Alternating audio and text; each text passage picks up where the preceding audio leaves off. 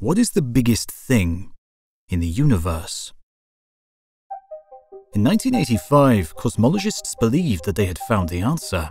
A team led by John Huckra at the Harvard-Smithsonian Center for Astrophysics had just completed a survey of thousands of galaxies in the direction of the constellation Coma Berenices.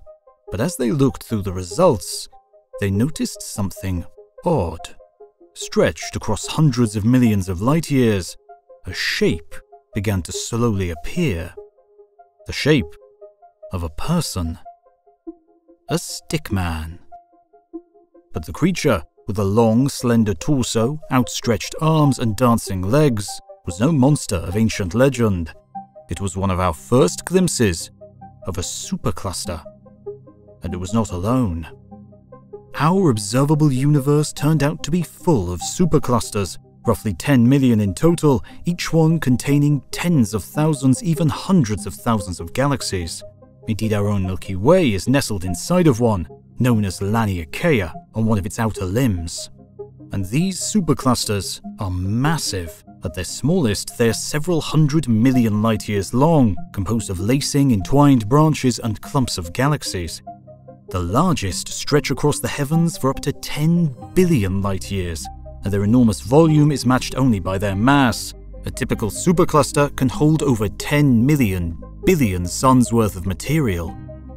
The nearest superclusters are named simply for the constellation we have to peer through to map them: the Coma, the Virgo, the Hydra Centaurus, the Pavo Indus. More distant ones are usually given simple catalogue designations, unless they break some record in size or distance. For example, the King Ghidorah supercluster, one of the most massive yet mapped, was discovered in 2022 by a team of Japanese scientists, who named it after the three-headed nemesis of Godzilla. But despite the monstrous size of these superclusters, their ability to encompass hundreds of thousands of galaxies at once, the way they bridge across light years with strings of dazzling points, they are small. For there is a far larger, far more menacing class of entity inhabiting our cosmos. The true largest objects in the universe are nothing. These are no titans of ancient myth or kaijus of modern cinema. They are the opposite, the shadow in the dark. For most of our universe is void, nothingness. There are no lights to trace their structure, no gaseous filament to highlight their nature. We can only detect them through their absence. The cosmic voids are the single largest objects in the universe. They define the superclusters, they define our existence. Everything we know and love, our home solar system, our galaxy, our supercluster, all exists suspended on the edge of the abyss. And they are the ultimate destiny of everything in the universe.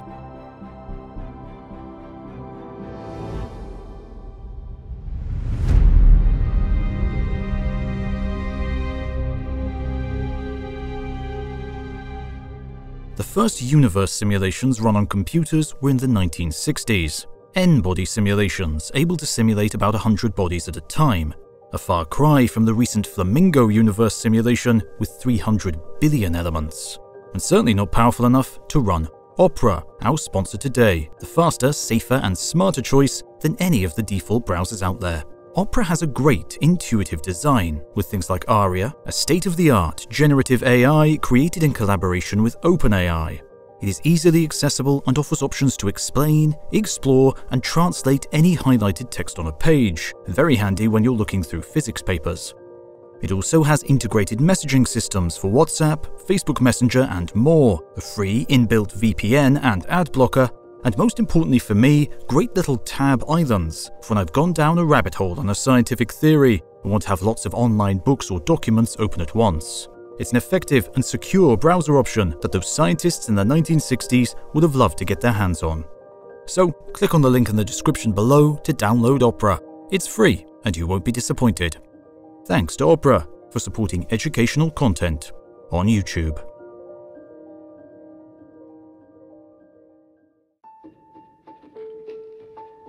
The year was 1978, and astronomers Laird Thompson and Stephen Gregory had set themselves an exhausting task. Staying up all night for nearly a week at the Kitt Peak Observatory, located southeast of Tucson, Arizona, they were painstakingly recording the positions of dozens of galaxies. After confirming the positions of these galaxies on the sky, they then fed the light from their telescope into a simple tube that electronically amplified it. The forerunner of the modern-day digital camera, this technology allowed them to access exceptionally dim and distant galaxies, far greater than the reach they could normally get. They were peering further into the universe than any astronomer had before. Once amplified, they then passed the light from the galaxy into a spectrometer, and from there, Thompson and Gregory could measure the redshift of the galaxies, using that to work out the distance. There were no computers, no sophisticated algorithms, no automation. Thompson and Gregory were performing a survey of galaxies by manually recording their positions and distances. Of course, they were not the first to perform such a task. Astronomers had been carefully mapping galaxy positions for decades, but Thompson and Gregory had two tricks up their sleeves, two techniques previously unapplied to cosmology. One was their use of light amplification, but their second trick wasn't one of technology or theory or even deep insight. It was a plot, a method of displaying the positions of their newfound galaxies. The plot looked like a slice of pizza, putting the Earth at the pointy apex and broadening outwards as the distances from the Earth grew. Though the idea may not seem important, it was revolutionary, because it allowed Thompson and Gregory to place the large scales of the universe in context, condensing the information into an easily digestible format. The plan for their survey was to map the galaxies in and around the Coma cluster, known for decades as a dense agglomeration of galaxies. They hoped to use their results to find differences between galaxies that were members of the cluster and those that were in the field, the random scattering of galaxies thought to be strewn about the universe. But instead, they found something else.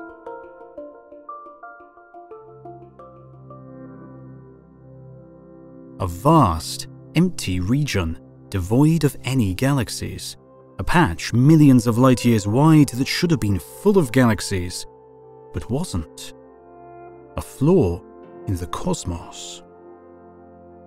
Their new technique for plotting the positions of galaxies made it too obvious to ignore. A dense collection of black dots represent the Coma cluster, a smattering of dots here and there surrounding it, and in the middle, nothing. And so they gave a name to this blank space. A void. When Thompson and Gregory published their work, the astronomical community was skeptical and sometimes outright hostile. We've already taken the measure of the heavens, they argued, and galaxies inhabited the whole of the cosmos. The pair of astronomers had clearly made a mistake. Perhaps they had some flaw in the design of their survey, or maybe their eyes were simply deceiving them. They wanted to see a void where there was none, driven by their desire to make a dramatic discovery. No matter what, nature abhors a vacuum, and the void that they discovered should not and could not exist.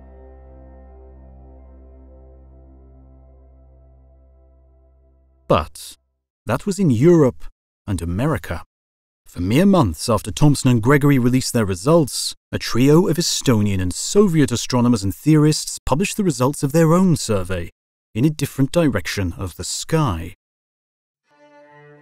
Though their survey did not use the pizza-shaped diagram, they noted the existence of large holes in the distribution of galaxies.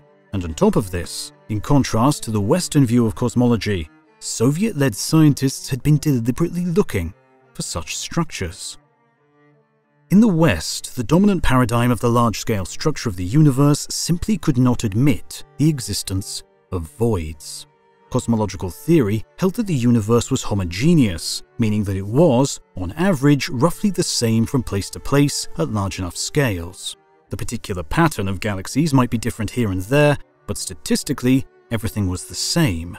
Astronomers had known about the existence of clusters for some time, but these were just denser than average lumps in an otherwise random distribution of galaxies.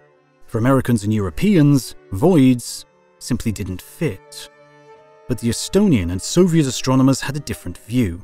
In the USSR, the great theorist Yakov Zeldovich had developed an entirely different proposal for the evolution of structure in the universe, hypothesizing that large collections of material fracture and splinter off, over time forming ever smaller clumps like clusters and then galaxies. In this picture, voids naturally appear as a consequence of this continued fragmenting of the cosmos. And so it wasn't until 1981, when American astronomer Robert Kirshner led another survey in a completely different direction of the sky, that the Western astronomical community began to accept the reality of the void.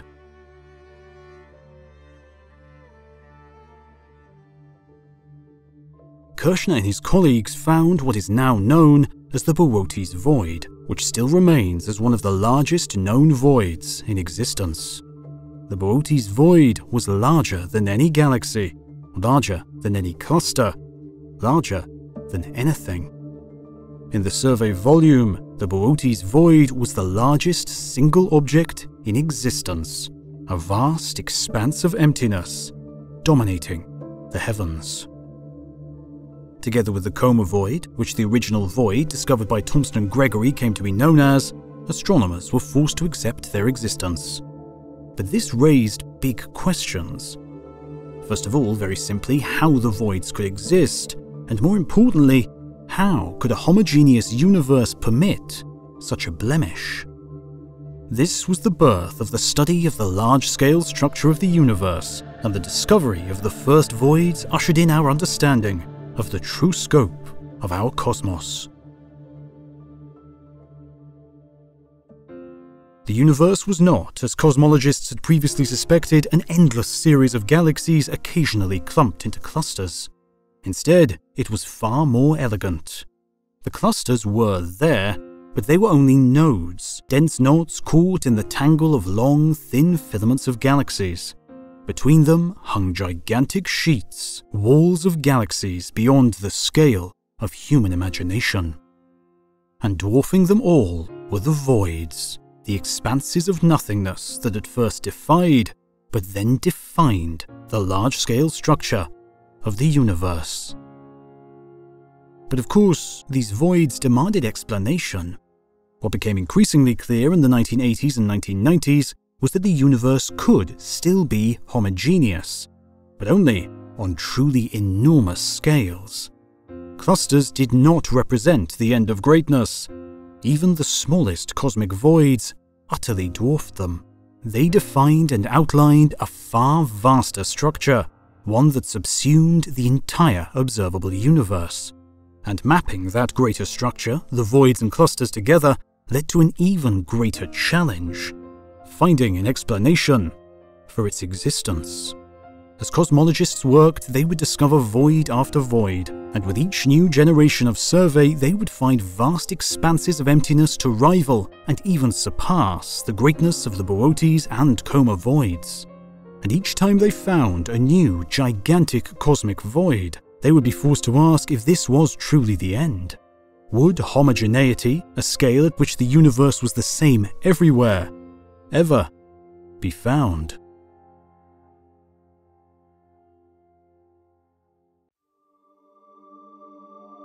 We do not know who made the Lenox globe, but we do know when it was constructed. 1510, less than 2 decades after Columbus made contact between the Old and New Worlds. The globe features roughly accurate coastlines for Europe, Africa and Asia, although the proportions are grossly distorted by modern standards. South America is present, though only its southern half. North America is a series of large islands, and there is no trace of Australia or Antarctica. But along the eastern coast of Asia, which at the time was known partly through second-hand accounts of sailors, is written the Latin phrase "Hic sunt dracones." Here be dragons.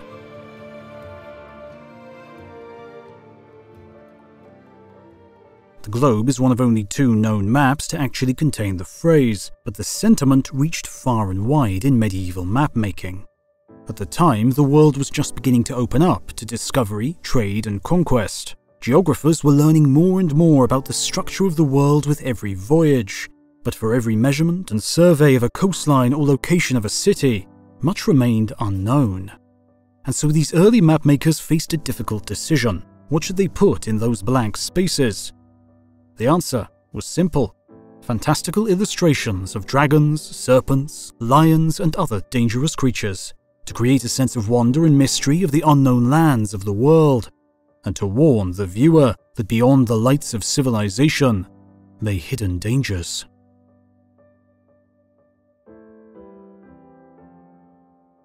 But that sense of lurking danger, of the unknown in the dark, did not die with the mapmakers of the Age of Exploration. As astronomers continued to pierce farther into the heavens, they would also find empty places and boundaries of their knowledge. Our maps of the local universe begin with the known, the named, the safe.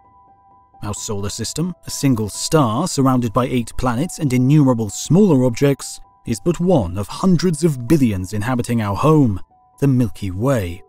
This galaxy, with its serenely spiraling arms and dense core, spans 100,000 light-years in diameter, though it's less than 30,000 light-years thick. Compared to that, even the greatest possible extent of our solar system is at the same scale as a single microscopic cell compared to an entire human body. Sitting roughly 2.5 million light-years away from us is our nearest major neighbor galaxy, the Andromeda, which contains up to 1 trillion individual stars, also gleaming brightly in a beautiful spiral pattern. Together with Triangulum and a scattering of other dwarf galaxies, we form the Local Group. It's a rather uncreative name, but it's fitting. It's a small group of galaxies bound together through their mutual gravitational attraction. Whatever fate befalls the universe, we will remain by each other's side. The next nearest major cosmological object to us is a cluster, specifically the Virgo, named after the constellation you must look through to observe it. Clusters are the largest gravitationally bound objects in the cosmos. They are dense cities, homes to 1,000 or more galaxies, sometimes spanning millions of light-years in diameter. The Virgo cluster sits roughly 65 million light-years away from us, and it's at these scales that we truly enter into cosmological considerations. The Virgo cluster sits as the centerpiece of what's known as a supercluster, the largest agglomeration of matter in the entire universe. Though they are not yet gravitationally bound, meaning that the mutual self-gravity of all the galaxies within them have not completely pulled them together. Superclusters are still forming. The name for our local supercluster is the Virgo supercluster, which is an unfortunate bit of duplicated astronomy terminology. The Virgo cluster beats at the heart of the Virgo supercluster, which is home to dozens of groups, just like our local group. However, more recently, astronomers have discovered that the Virgo supercluster is just one branch of an even larger supercluster, named Laniakea, taken from the Hawaiian word for immense heaven. The name is appropriate because Laniakea contains 4 branches, each large enough to count as a supercluster in their own right. Up to 500 individual groups and clusters, and over 100,000 individual galaxies, all forming a tangled, branching, reaching mass, stretching over 500 million light-years. The scale of Laniakea compared to a single galaxy is roughly the same as the scale of a city compared to a person. But considering that each galaxy has tens, if not hundreds of billions of individual stars, you can consider Laniakea as a truly great metropolis, the equivalent of an immense city housing quadrillions of people, its star count roughly equivalent to the number of ants that inhabit the Earth. And Laniakea is not alone. Beyond our home supercluster sit even more: the Hercules supercluster, the Shapley supercluster, the Perseus Pisces. Beyond that, the sheer number of known superclusters outpaces our ability to give them individual names, and so they are known simply as numerical entries on a computer catalogue, recordings of their position in space, and lists of their member galaxies.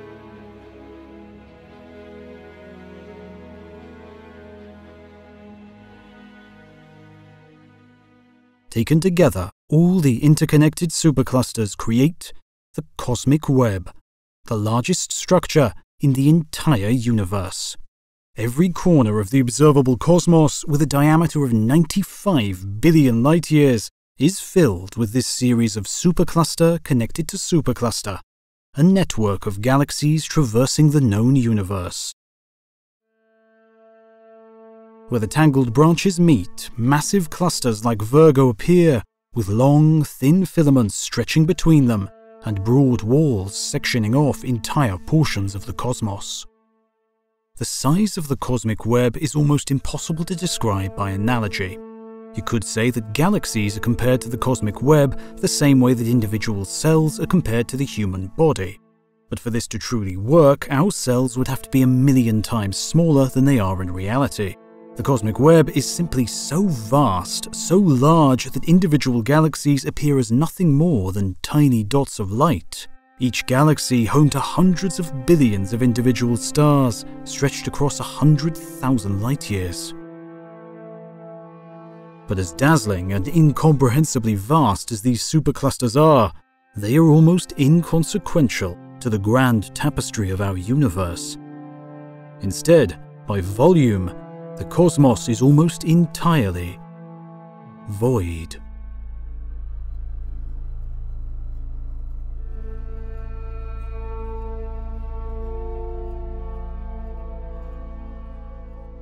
All galaxies, with the exception of the ones buried deep within the hearts of clusters, live constantly on the edge, never far from the vast gulfs of relative nothingness that consume the universe. And so, in this sense, the name cosmic web is apt. Just as the threads of a spider's web also draw the eye but take up almost no space, so too does the light of galaxy after galaxy light up the filaments and clusters, and yet are dwarfed into nothingness by the nothingness between. Astronomers find it difficult to map the voids closest to us, since they are so big and so empty that they require broad, comprehensive surveys to reveal them. But we do know that the nearest void to the Milky Way is the local void, which by itself is nearly 200 million light-years across. Beyond that, we have the northern and southern voids, the Giant Void, and the Boötes and Coma voids. Beyond them, as cosmological surveys continue to push deeper into the universe, sit even more empty spaces arranged raggedly between and among the superclusters. And yet, despite their names, each void is not perfectly empty.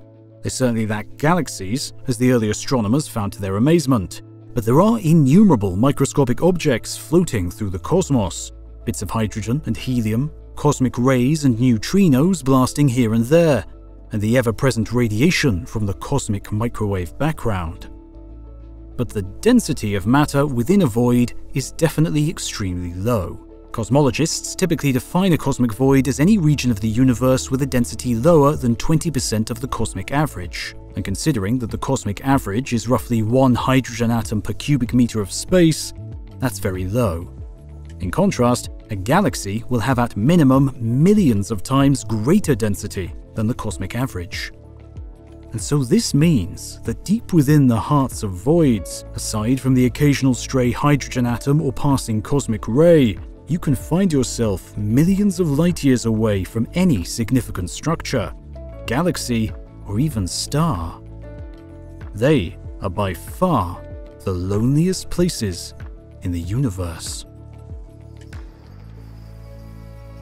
Indeed, these voids aren't just empty of matter, they are also empty of dark matter.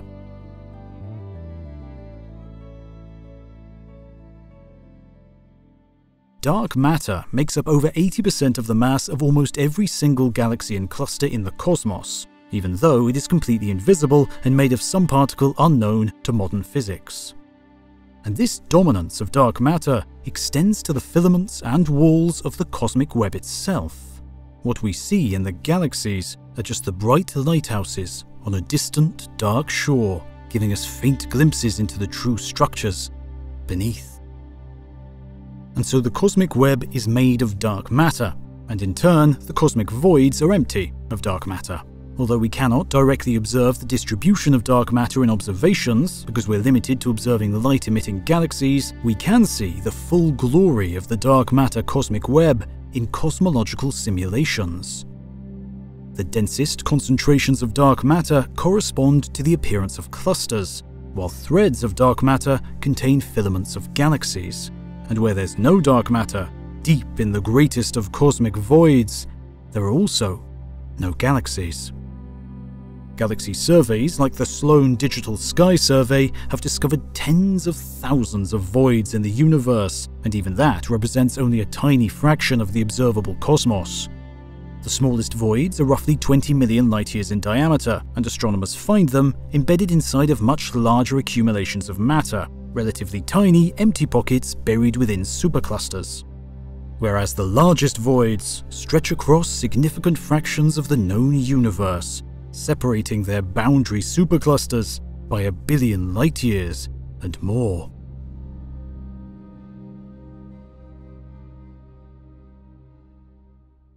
And it's in these enormous voids that we find the beginnings of a potential problem. The voids are big and empty, which was a surprise to early astronomers, but we do now have an understanding of how they, along with the brightly lit superclusters, formed over the course of billions of years of cosmic history. But some observations suggest that the very largest voids may be a little too large, that they break our understanding of cosmology, that they shouldn't belong in the universe. These are the so-called supervoids.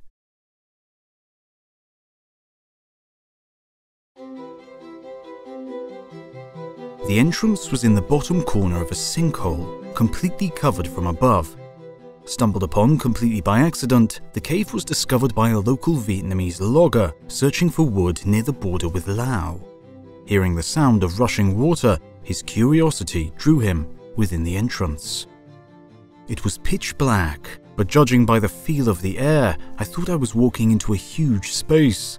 The strong wind blowing felt like something from the underworld. He returned home, forgetting the exact location of the entrance, not finding it again until 20 years later, in 2008. The next year, Ho Hein guided the British Cave Research Association into the cave, and multiple expeditions over the course of years finally revealed the full extent of the system, which stretched for nearly 10 kilometers. The cave, called Sun Dong, which roughly translates as Cave of the Mountain River, is the largest in the world. It even has its own ecosystem and weather, and it spent millions of years hiding in plain sight, undisturbed.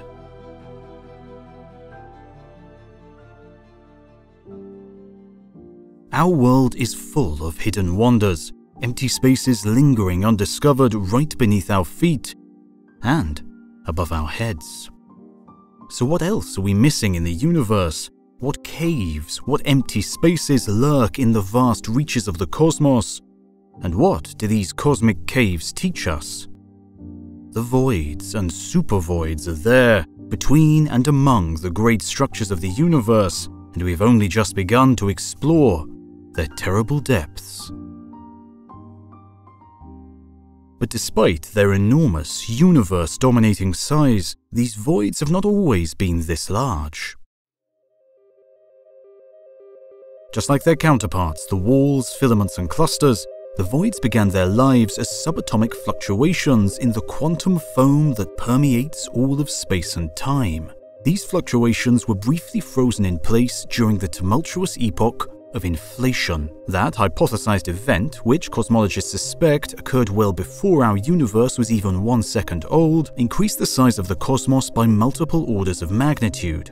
In the process, subatomic variations in space-time enlarged drastically to become very small variations in space-time. But what came after is all due to gravity. These tiny pockets of curved space-time had slightly stronger gravitational attraction, which allowed matter to begin pooling in them. As matter piled together, those clumps had an even stronger gravitational pull, which in turn increased their ability to pull in even more matter from their surroundings.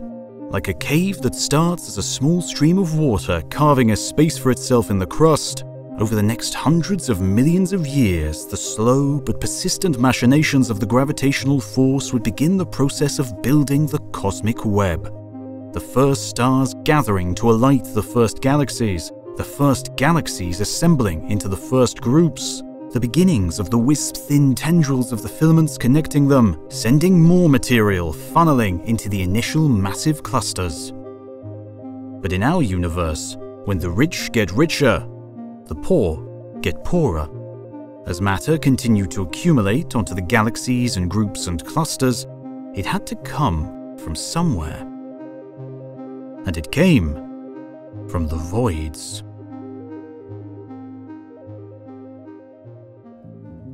Starting their lives as 1 part per million depressions in density, scarcely noticeable from any other patch of the universe, the voids emptied out and enlarged.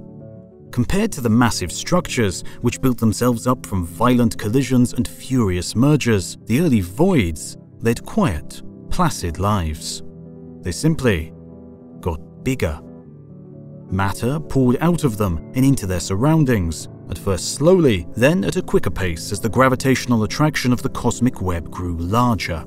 Over the same hundreds of millions of years that saw the emergence of the first stars and galaxies, the first voids also appeared in tandem, beginning as tiny, forgotten pockets and steadily increasing their volume until they quickly dominated the cosmic web.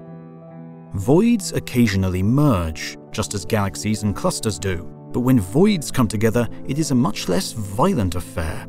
If a wall of galaxies separates 2 voids, for example, then over time, the galaxies and matter in that wall slowly disperse, making their way to the dense clusters on the perimeter of the wall. When enough material leaves the wall, the 2 voids become a single, larger entity. No titanic collision, no great release of energy, just the inexorable expansion of nothing. This kind of flexibility made it difficult for cosmologists to precisely define a void. But recently, they have come up with a unique solution, one inspired by a completely different field of study: geography. Geographers often want to identify the sources and flows of water on a landmass. Discovering the path of water aids in understanding ecosystems, mapping and mitigating the effects of pollution, and measuring the availability of groundwater for drinking, irrigation, and industry. To do this, geographers create a map known as a watershed. A watershed is a region where all the water flows to the same destination. Watersheds are typically divided by high topographical features, like mountains and ridges. If you imagine pouring rainwater over the continental United States, for example, you'll find some water flowing towards the Pacific and some water flowing towards the Atlantic. The Rocky Mountains serve as the ridgeline between these 2 different watershed regions. And so if we imagine the high-density regions of the universe, like walls and filaments, as high-peaked mountains, and the low-density voids as the valleys between them, we can perform a similar kind of analysis. If we imagine pouring water throughout the universe, allowing that water to run from the heights of the filaments and walls and into the valleys of the voids, this watershed technique provides cosmologists with a clear, cohesive definition of a void. They are simply the low-density regions of the universe defined by their surrounding topology, just as the watersheds on a landmass are defined by the mountain peaks and ridges that surround them and determine where water flows. Using this technique, cosmologists have been able to leverage existing galaxy surveys, like the Sloan Digital Sky Survey and the Dark Energy Survey, to map and catalogue tens of thousands of individual voids in the nearby universe. And in those surveys, cosmologists have begun to identify a hierarchy of voids. The largest voids in the universe are not completely empty.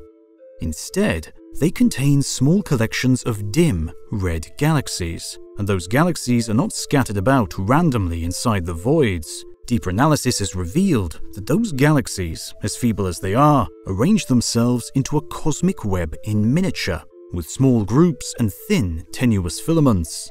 And sitting between those tenuous filaments are voids unto themselves, nestled within the volume of the greater voids. Imagine a gigantic cave system with a main chamber leading to smaller empty spaces divided by thin walls of rock. That is what cosmologists are finding in the cosmic web. And analysis of voids in simulations of the cosmic web reveal even deeper levels, with sub-sub-voids nestled inside of sub-voids nestled inside of voids. Indeed, the structure of voids in the universe is fractal-like in nature, with the same cosmic web structure appearing again and again from smaller to larger scales. However, we cannot directly observe all the levels of this nested hierarchy because the cosmic web mostly exists in dark matter, with only a portion of it illuminated with galaxies. But where does that fractal-like hierarchy stop? Are the largest known voids, like the Boötes void, the largest possible voids in existence? Or are they mere sub-voids of even larger expanses of emptiness? The supervoids.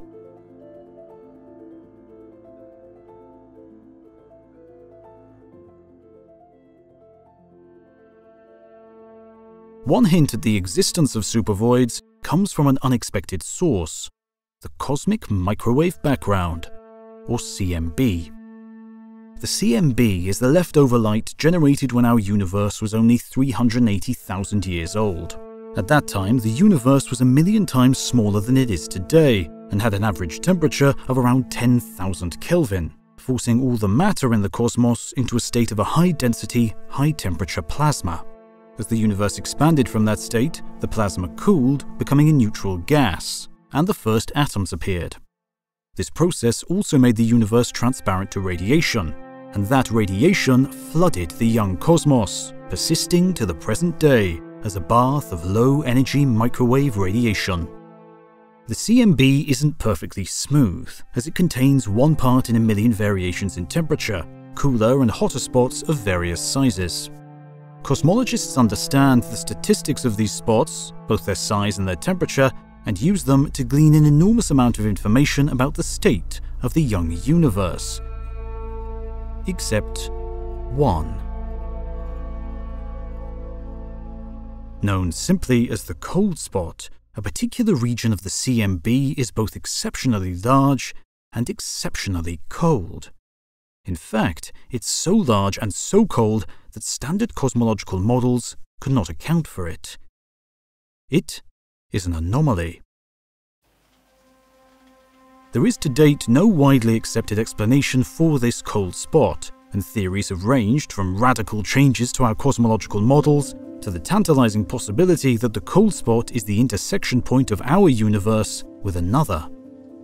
But the most likely explanation is that when we look at the cold spot, we're really just looking at a vast, shallow combination of voids. A supervoid.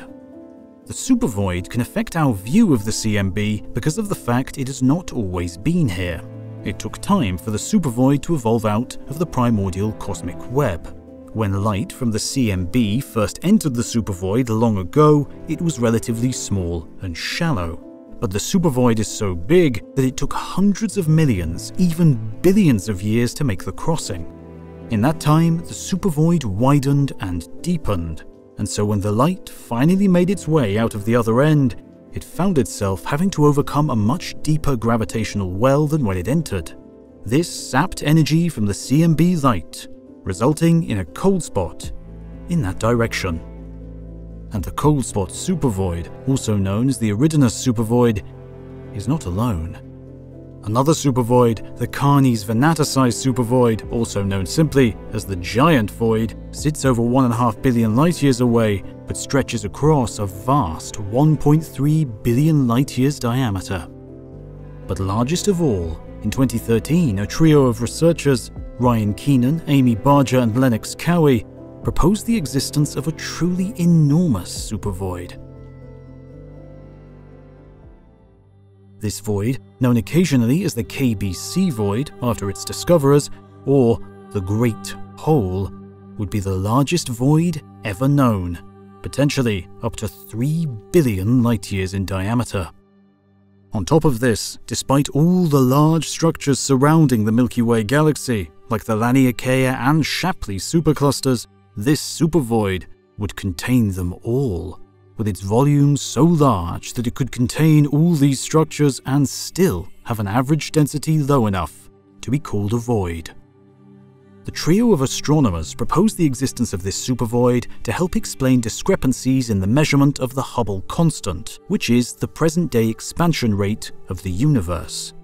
Measurements taken from the early universe, like the CMB, differ from measurements taken in the modern universe, like with supernovae. Since the interiors of voids and supervoids have different rates of expansion, the KBC void, with its enormous volume surrounding us, could explain the difference.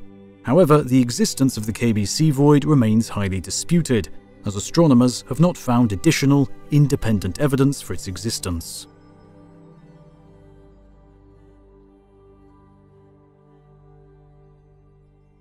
Regardless of the existence of the disputed KBC void, the other known supervoids stretch, if not outright break, our understanding of cosmology. Like a cave that could never have formed in geologic timescales given our knowledge of cave formation processes, the problem is that voids may simply be too big. We understand the scale where the universe becomes homogeneous as a product of gravity and time.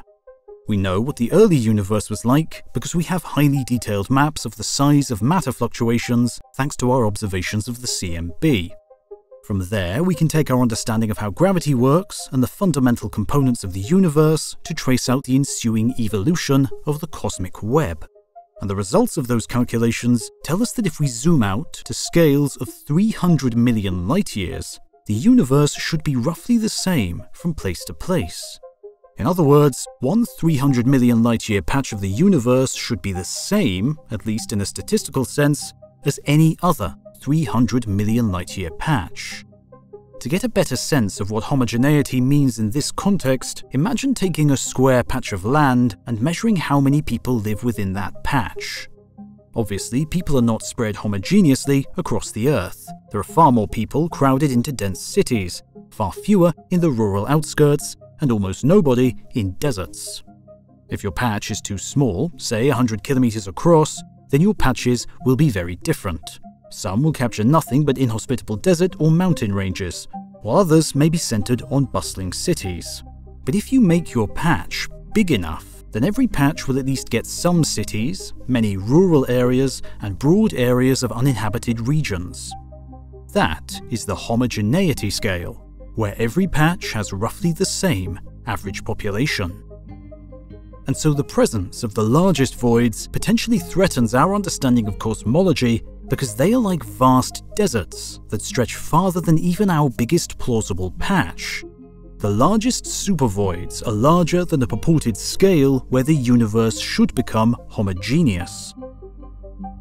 And so the question becomes, are these supervoids just randomly large, through sheer cosmic accident and don't otherwise affect our understanding of homogeneity, or are they so big that we need to revise our understanding of how large structures appear and grow in the cosmos?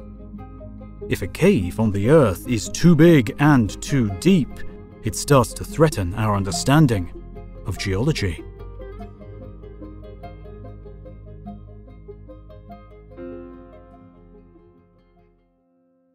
There is no firm answer within the cosmological community to this question. Some cosmologists argue that the known supervoids are far too large and violate our current understanding of homogeneity and therefore force us to reconsider our cosmological models. Perhaps a new fifth force of nature or some new element in the cosmos explains how the supervoids have grown so massive. But at the same time, other cosmologists argue that we should expect the occasional supervoid, even in our nearby patch of the universe, based on results from extremely complex computer simulations of the growth of structure. While there remains no resolution to this debate, one thing is clear. The voids have not stopped growing. They emerged billions of years ago as tiny pockets of low density embedded in a sea of matter. They have grown to their present scale, where they dominate the volume of the universe. And over the next few billion years, they will come to rip apart the cosmic web and leave nothing but darkness behind.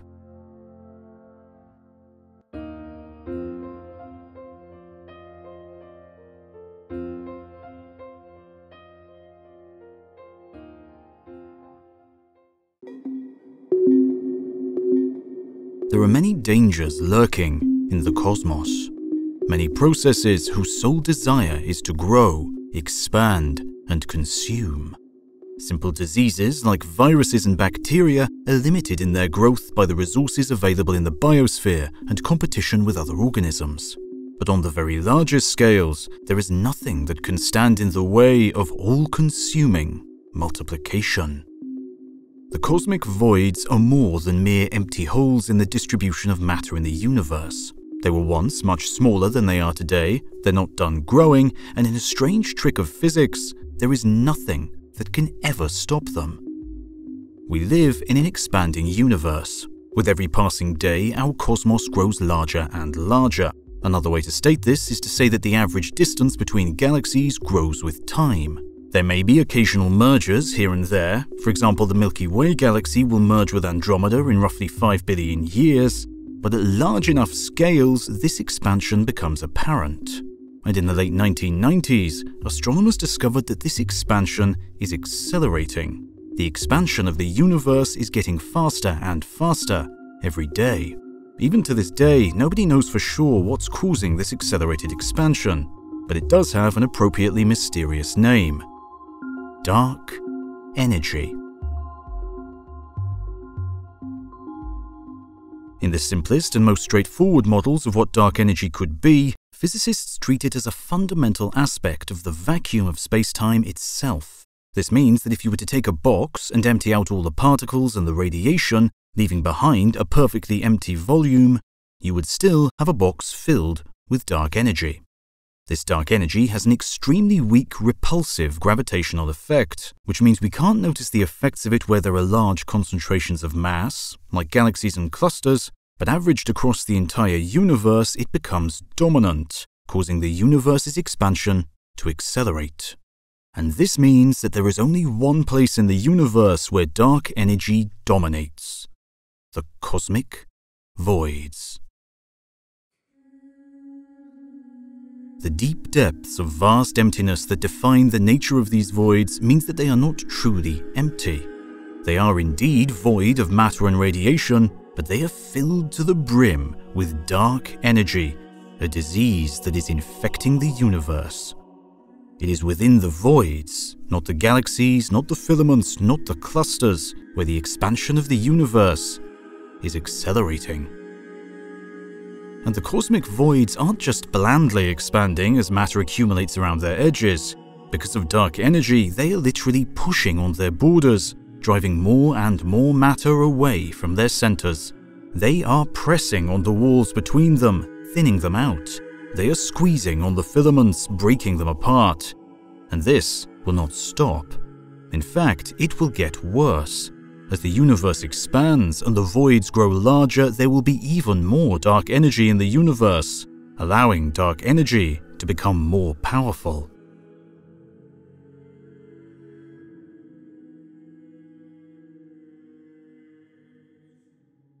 Dark energy first began to dominate the evolution of the universe about 5 billion years ago. It was in that era that the grand story of structure formation in the cosmos, from the humble seeds planted in the first chaotic moments of inflation to the spinning of the grandest structures in the universe, began to come to an end.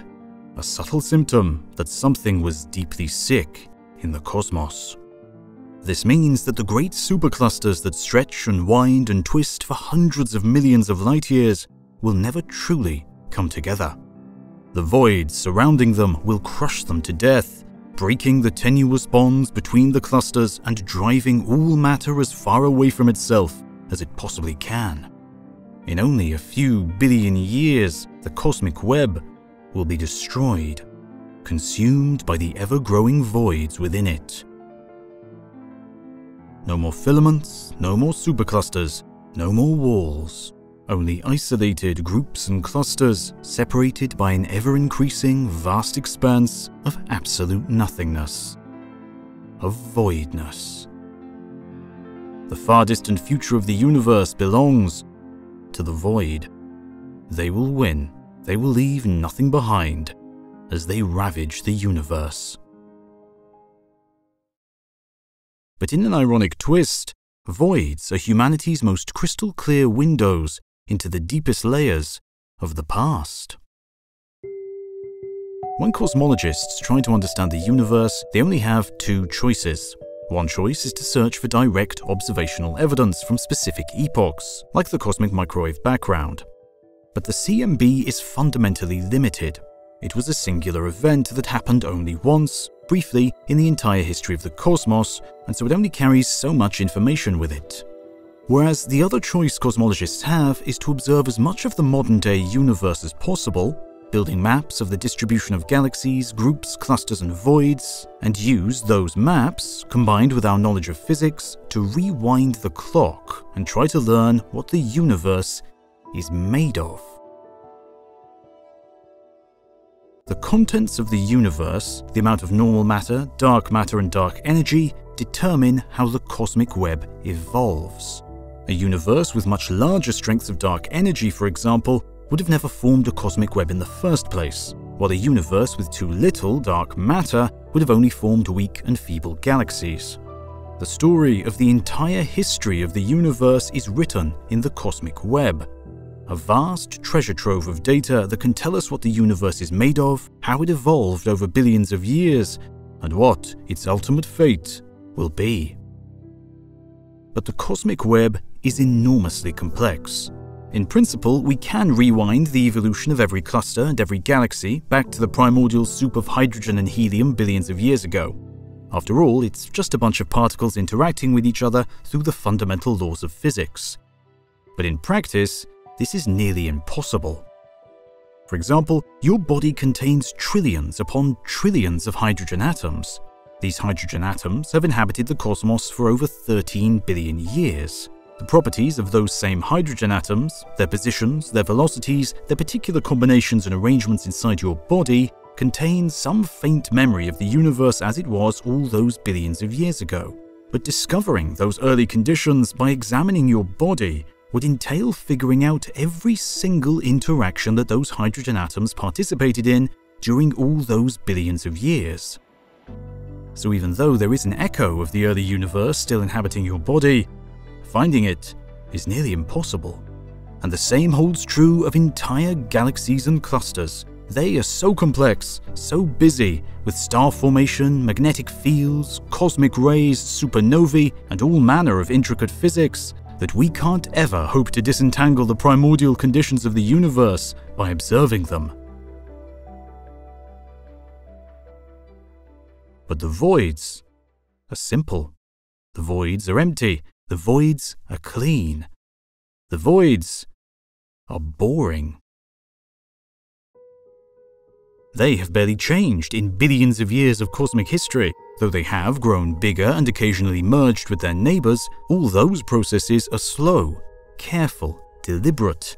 The voids are therefore relatively unevolved when it comes to great cosmic objects. They provide the perfect window into the early universe. If you want to know what the cosmos was like billions of years ago, you can look into the voids. And because the voids are filled with dark energy, they also hold deep within them the ultimate answers to that vexing mystery. Even though dark energy is thought to suffuse every cubic centimeter of space-time, it's impossible to divine its nature inside of dense regions, like solar systems, galaxies, and clusters. There's simply too much other stuff, and all the associated complex dynamics that go along with that stuff, to figure out how dark energy works. But not in the voids. Voids are brimming with dark energy. They are laboratories where cosmologists can go to study the deepest workings of the dark side of the cosmos.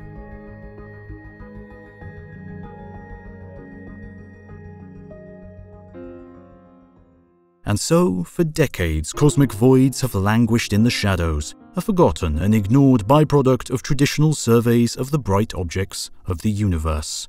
Their initial discovery was even ridiculed and mocked, as cosmologists didn't believe that the universe could possibly create such vast regions of absolutely nothing. But in the past decade, interest in cosmic voids has exploded thanks to new techniques like the watershed to reliably find them within surveys of galaxies.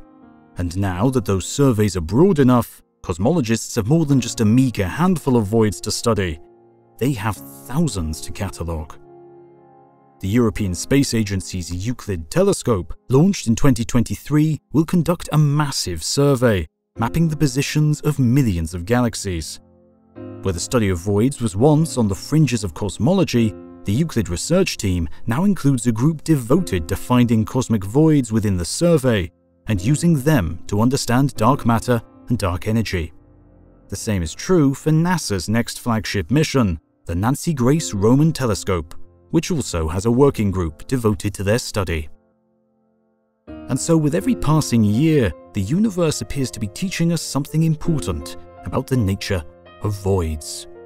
If we want to understand the deepest mysteries of the cosmos, test the limits of our theories, and find clever ways to push past them into a new understanding of physics, we must learn how to stare into the deep abyss.